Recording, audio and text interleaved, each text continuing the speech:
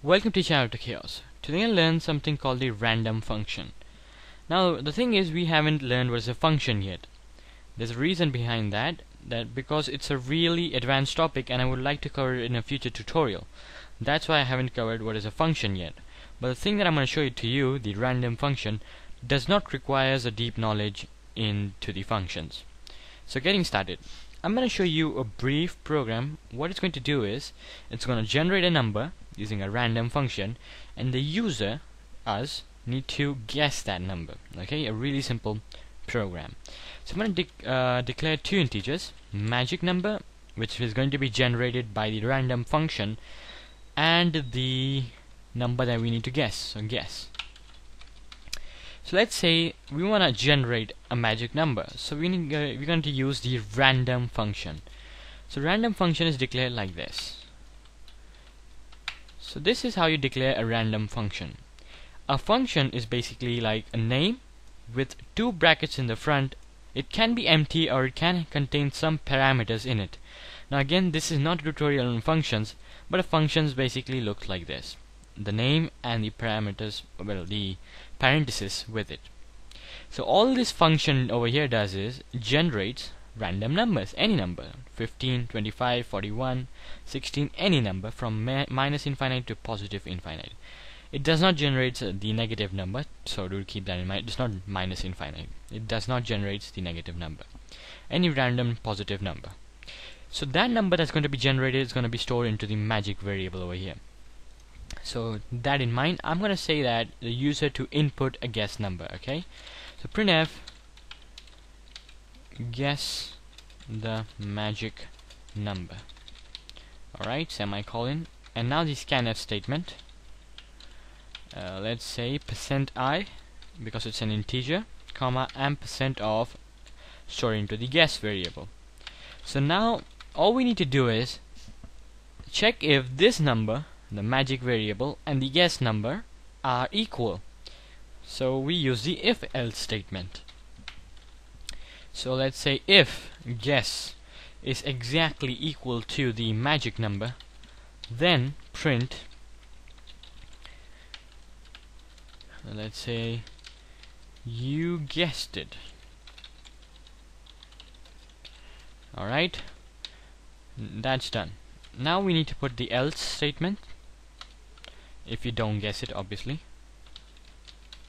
So let's say printf wrong. Okay, all it's going to do is that. So now if I run the program, I'm just going to put the /ns over here, because if not, the program would look really untidy. Okay, all this /n does is change the line. I've covered this in a previous tutorial.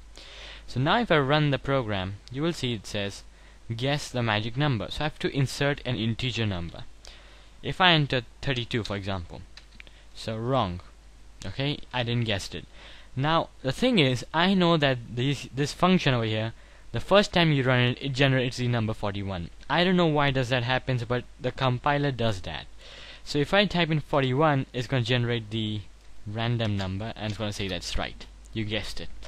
Now this is something else. I don't know why it generates 41 every time you run it.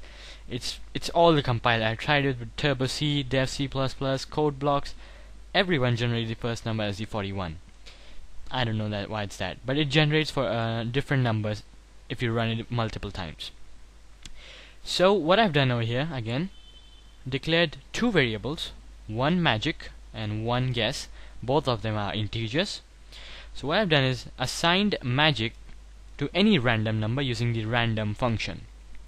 Then I have told that printf statement, okay, so it would print a message on the display and saying that guess the magic number. In this case we need to enter a number.